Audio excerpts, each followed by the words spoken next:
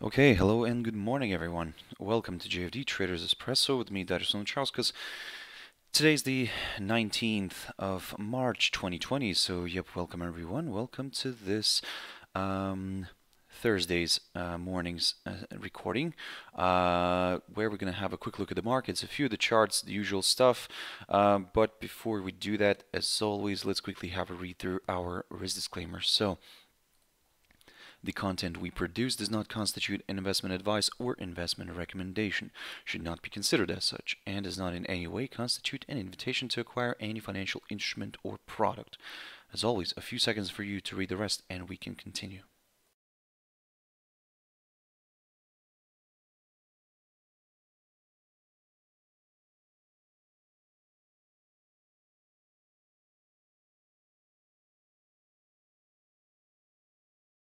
Okay, guys, so as I said, welcome to this recording. As I've mentioned previously, for now, these are the measures that we have to take, and unfortunately, we have to. I have to do this video in recorded version, so as I do not have the capabilities to run it live. But of course that will change once the whole situation with the coronavirus kind of eases off a little bit. So for now, if you can be patient with me, guys, thank you very much for sticking around. So like I said, we'll resume later. We'll resume the live sessions as well. So as always, before we jump in, a quick mentioning of our JFD YouTube channel, to which you can always subscribe to in order not to miss any of our upcoming videos, and of course our JFD Bank website, and specifically our JFD research page, which we update on a daily basis. So feel free, guys, to visit us here on jfdbank.com and click on the research tab right there. Now, let's jump into the charts. Now, the first one I want to touch on here is the German DAX. Now, I looked at this one yesterday, and what I was telling you guys to basically keep your eyes on this little steep downside resistance line. Now, that's from the technical side, of course. Looking at this daily chart, you can see the steep downside resistance line taken from the high of the 5th of March continues to hold, continues to keep the price down. If we look at the cash index right now, we can see that the price is currently balancing around the 8,324 zone. So basically, it's not around here. And this is what I was talking about yesterday. In order for us to get comfortable with further declines, we need to see a nice, good, strong break here below the 8,255 zone. Initially, of course, the 8,355, and we already have that. But just for that extra confirmation, a drop below the lowest point, the current lowest point of this week, below the 8,255, could do the trick here for more sellers. And then, yes, we could consider further declines, and we could start aiming for the lowest point of August here, 2013, and that's roughly around the 8,094 zone. Of course, if that's not enough, if the index continues to slide, we will then target the lowest point of June 2013, and that's roughly around the 7,656 level. But again, for now, let's keep your eyes on this, the lowest point of August 2013, and that's the 8,094 zone. Now, in terms of the upside, of course, it's pretty straightforward. We need to see a break of this downside line here, and excuse me, ideally also maybe a push above this high here, the high of Tuesday, which is around roughly around the 9,141 zone. So this way, if we get a break of the steeper downside line and a push above the high of the March 17th, then yes, we could aim for a bit of a larger correction, because as you can see, we're still also below another downside line taken from the high of the 20th of February, and in a way, this is where the index could get a hold up. So for now, guys, wait for that confirmation break again. The FTSE 100. Now, it closed yesterday in the negative territory. It did try to overcome the steep downside line. It did so, but quickly kind of drifted back down below it. So in a way, we actually can get rid of this. This has been already violated, so we can get rid of that line and now mainly focus on this one, which is taken from the high of the 24th of February. And in a way, looking at the cash index right now, we can see that the price is currently balancing just slightly above the the psychological 5,000 zone, and it's basically running around the 5,020 territory, so below the yesterday's close, but still, yes, above some of these key support levels. So how we're going to play this one out, given that it's already quite overextended here to the downside, then, well, we'll be very careful. Of course, we will continue being bearish, but probably in this case, right now, we would like to see a drop below this little territory right here, around the 4,869 zone, which is not far from the low of this week, the current low of this week, but this 4,869 territory, and let me just show you what that is. For this one, I need to scroll back here into here. So the lowest point of September,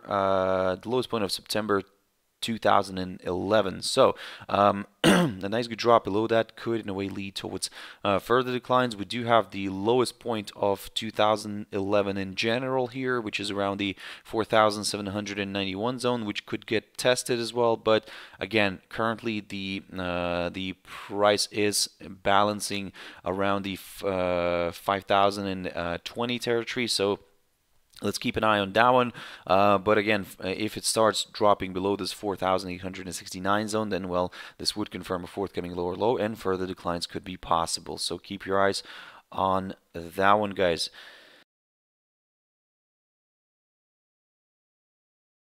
Now then, Brent oil. So, well, finally we managed to drop below the lowest point of 2016, and this is what I was talking about. This is what I kept talking about, and basically, given that we don't really have much data here, oh, that was on WTI. On Brent oil, it's fine, so we can actually start targeting some of these levels. There we go. Fantastic. So Brent oil dropped below the lowest point of 2016, and that was roughly around the 27.13. So currently it's balancing around the 25 territory, but as you can see here, what we can do here is we can start targeting some of these levels here, like the lowest point of April 2003, and that's roughly around the 23.05 mark. So again, for now, guys, be very careful, be very cautious. Yes, we have drifted below this level, below this key support zone at which is the lowest point of 2016, and that's around the 27.13 zone. Now, what you could do here as well is keep your eyes on the monthly chart, because if the monthly candle here stays above, suddenly, let's say this week or next week, drifts back above this barrier, above the 27.13 zone, and if it closes above this, now this is where it could become very interesting for the buyers potentially, because this in a way could lead to a bit of a correction. For now, we will only class this as a correction, and we could maybe capture a bit of a swing here back to the upside. Now, don't get me wrong, the overall trend is still to the downside, but this is what we're looking here for right now. We're trying to find this little spot here where we could see some potential buying opportunities, at least for a little bit.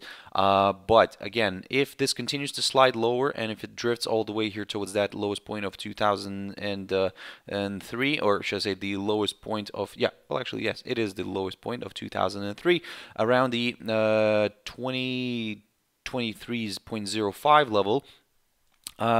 So if it drifts lower to that area, if it tests this, if it gets a hold up here, then yes, maybe we could consider this potential area as a possible maybe area to go long here for a little bit. But again, this is at the moment the only thing that you can do is wait.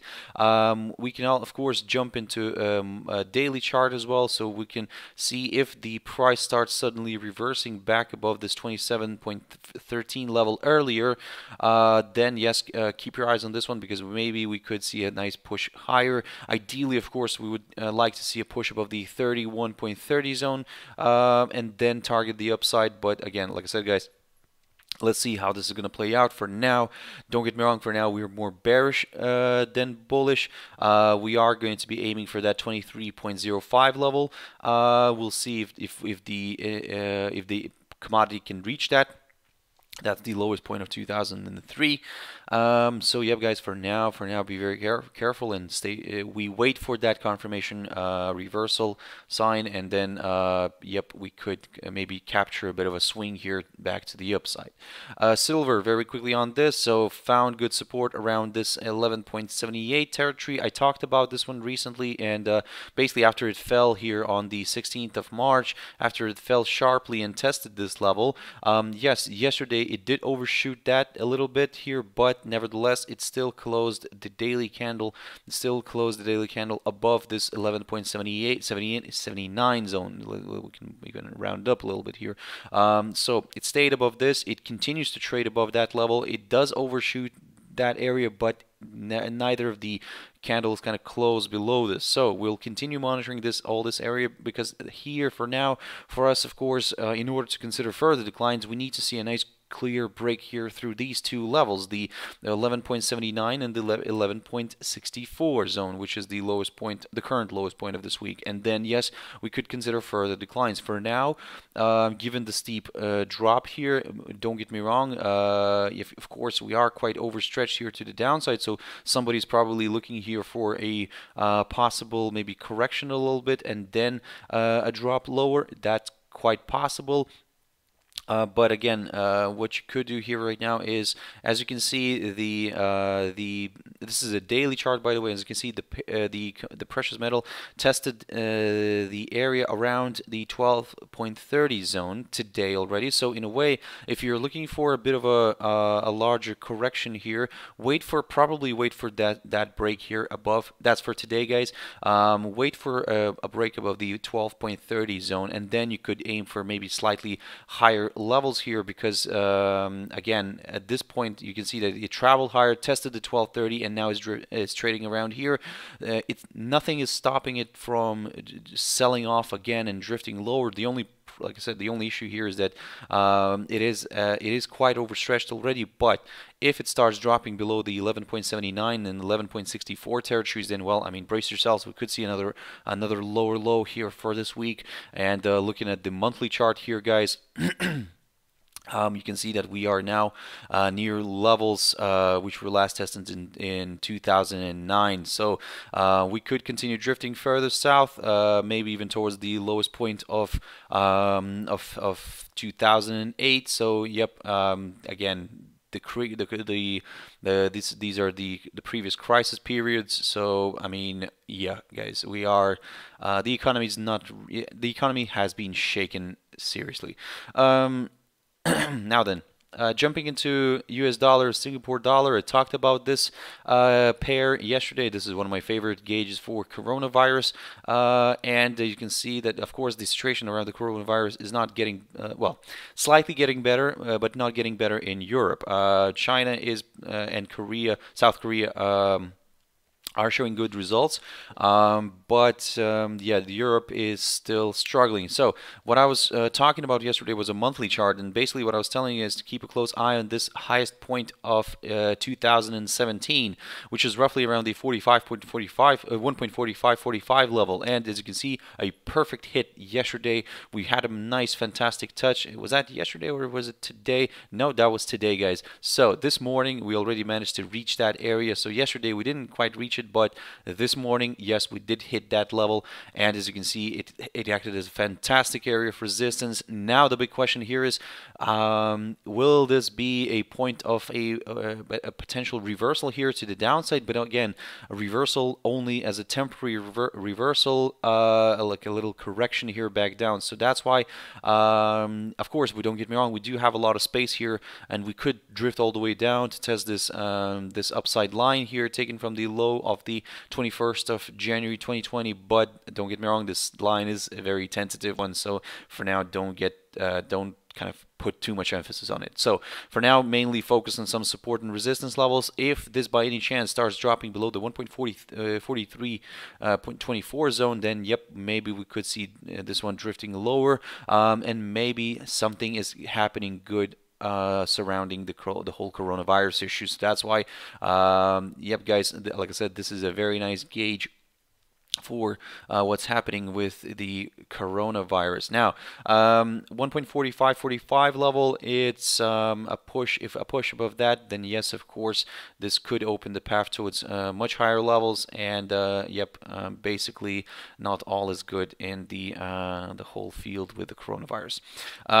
USDCAD. Now, looking at this picture here, so yesterday I talked about this one, and basically, initially I was talking about in the morning about this, about the 1.44, a potential test of the 1.4432 zone, but look at the explosion that we had here yesterday, and it drifted higher. It tested, almost tested our main target here that I was talking about, the 1.4690 level, and that level was or is the highest point of 2016. So we didn't quite reach that. We just fell shy of a few pips from reaching it, and you can see that today we are seeing a bit of a correction here to the downside. Again, don't get me wrong, of course we are looking here for maybe for a bit of a deeper correction, but how you could play this one out here today is basically, if we see a drop below this 1.4432 zone, then yes, we may see a bit of a deeper extension here to the downside, up until this upside support line taken from the low of the 6th of March. But if this reverses, if this area holds, we may see a nice reversal and a push back to the upside. The big question here is, can we overcome the 2016 high? Now, this is going to be very interesting. Of course, this spike higher, which we saw in 2016, that's of course related to the oil as well, because in 2016 oil depreciated heavily, as we saw, and yep, this is also that spike that we had here in oil. So the big question here is this a point of reversal for oil and USD-CAD, or actually will we continue pushing further north? The only way we can play this one out is in terms of the upside. Wait for a push above that 1.4690 level, because again, we are quite overstretched here, as some probably are seeing here. Some bears are seeing a good opportunity to step in, but again, we need some confirmation, guys. Wait for a drop below this 1.4432 zone, and then we could target some downside. For now, if this area here holds, if it acts as a good area of support, then we may see a rebound and a push back to the upside. So keep your eyes on this one. GBPUSD. So finally finding some support. Yesterday the pair drifted below the Brexit lows. Basically, it sold off heavily, and now we're seeing a bit of a recovery here from the yesterday it found support around the 1.1446 zone, and now today it's trying to recover somewhat. But of course, it's a bit of a tricky situation here. Don't get me wrong. Look at this daily chart. I mean, the steep drop here that we had from the beginning of this week here. I mean, from the even last week, we were still hanging around the 1.30 zone and even 1.31 zone above that. But today or yesterday, it dropped 1.14 to the 1.1450, 46 here territory around here. Again, the more interesting chart comes here on the monthly chart. So you can see we have dropped below the Brexit levels, below the Brexit lows, which are roughly around the 1.1880 here. Again, different charts have different levels here, guys, so double check your chart. But here I'm looking at TradingView, and or actually, do apologize, wait one moment. There we go. So the Brexit level was around the 1.1950 zone. So now then, the 1950 around there, because like I said, different charts have slightly there's a little skew on the number here, but nevertheless, it's roughly around there, around the 1.1950. So yesterday the pair dropped below that low, below this critical 1.1950 level, and drifted further south and tested this 1.1450 territory. So you can see these are the levels now where we are trading at. So we are now we have reached levels of 1985, guys. I mean, this is insane. This is what I was talking about yesterday, guys, and I was looking at GBPUSD as well, and I was telling you guys, watch out for it, because if we get a break here below below the lows of Brexit, then Brexit vote here, then yes, we could reach the areas around the areas that were met in 1985. So, looking at this picture, in a way, the question here is, of course, can we go all the way here towards the lowest point of 1985, which is roughly around the 1.05. Let me just grab that one, the 1.0520 zone. So can we actually reach that, guys? So this is, again, like I said, this is going to be the big question.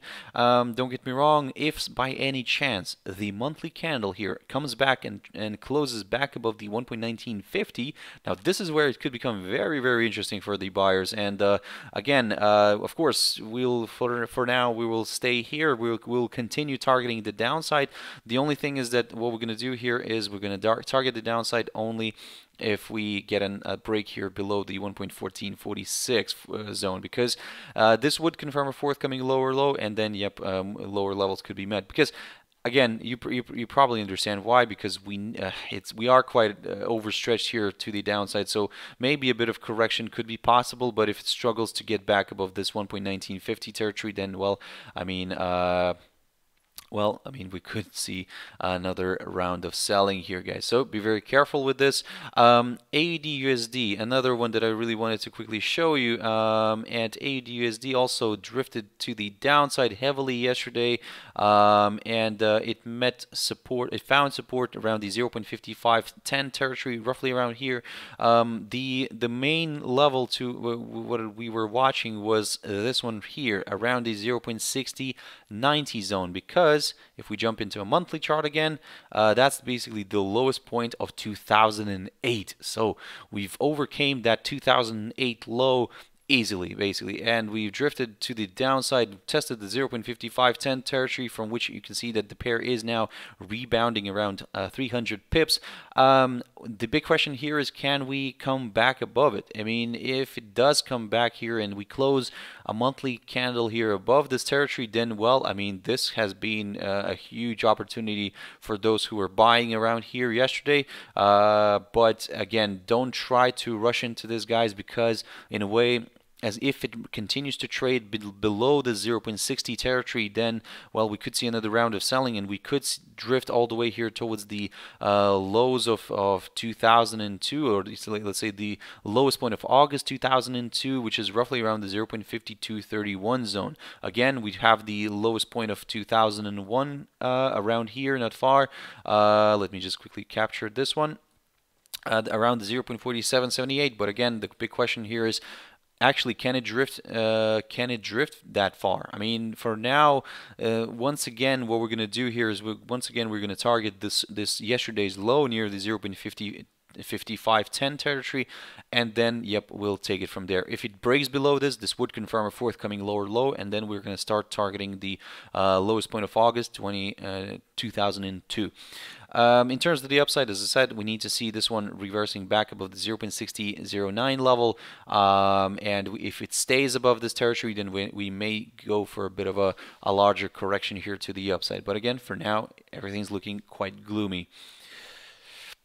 Finally, EURUSD. So for this one, let me just jump into a daily quickly. So yesterday dropped heavily. So yesterday I was talking about this area here, the lowest point of October 2019, and or in other words, the lowest point of 2019. It drifted below that. This was initially our target. This is what I was talking about, that if we get a drop below the 1.0949 level, then yes, aim for this 1.0878. But as you can see, it continued to drift lower. It continued to slide, and basically it tested the area around the 1.0802, so roughly around the 1.08 level. So it got support around there, didn't quite drop below the current low of 2020, which is around the 1.0777. Again, for now, looking at this picture, yes, we are seeing a bit of a correction here, don't get me wrong. Now, as you can see, we already this morning we've managed to test the 1.0949 level again, and which acted as a fantastic area of resistance. So this time it's taking the role of resistance. Yesterday was seen as good support, but if by any chance we see the rate climbing above this, yes, we will aim for a bit of a larger correction up until this downside resistance line taken from the high of the 9th of March. So and then if it gets a hold up here, then yes, we could see another round of selling, possibly drifting back towards the lowest point of 2019, around the 1.0878. But if that fails again, yep, further extensions to the downside could be possible. With the upside, 1.1054 zone, that's what we're looking here for, because a nice good pop above this could place the rate above the 200 EMA here on the 4-hour chart as well. Of course, not to mention a break of this downside line, but we will be very careful because we would still be below this previous upside support line. In a way, it could this time act as a resistance, and that's why we'll be very careful and cautious around there.